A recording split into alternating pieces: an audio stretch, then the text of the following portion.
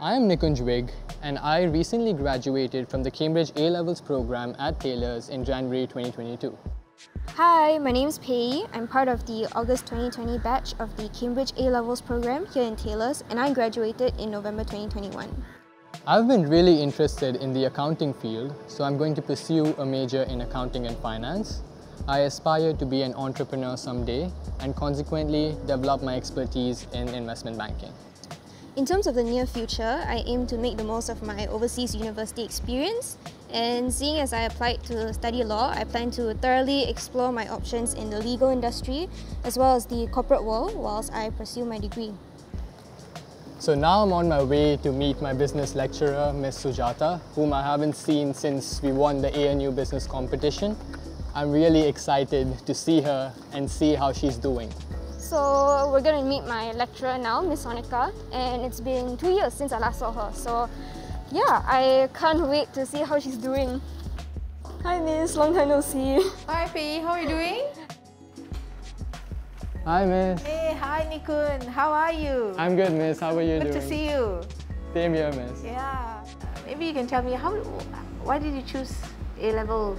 The structure that I'd been studying in the Indian curriculum was quite different to what it is in Cal. But what really captivated my interest was the different subject combination that Taylor's allowed me to take for A-levels. And additionally, it's a globally recognized qualification, so like I can go anywhere to study after doing A-levels. So I just want to know, what are the challenges that you have that you had in A-levels, okay, and how you overcome them basically?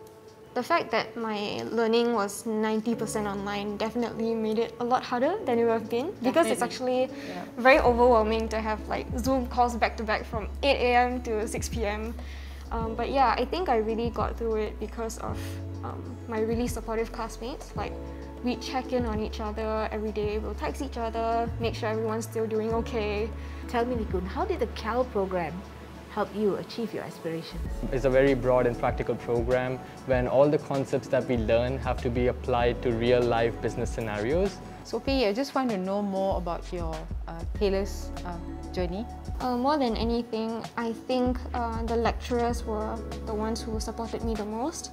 The confidence that I really carry now is something that's different to what it was 18 months ago.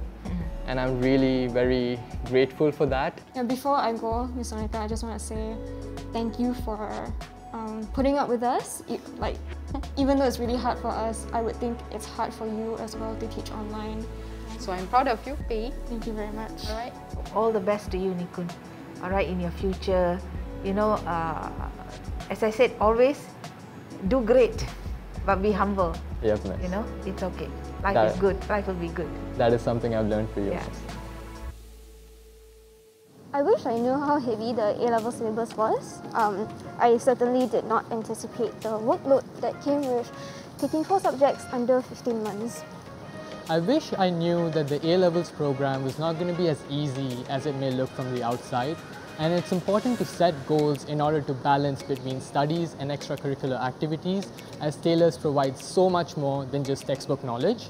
If you're planning to enroll in the CAL program, do remember to manage your time and start studying right from the beginning. Secondly, keep in mind that it's an extremely heavy syllabus plus a short course duration, so be prepared to work hard, don't let your guard down, and start revising as soon as possible. Lastly, it is important to explore your options and interests here at Taylor's. Do engage yourself in extracurricular activities, participate in competition, and join the clubs and societies that interest you.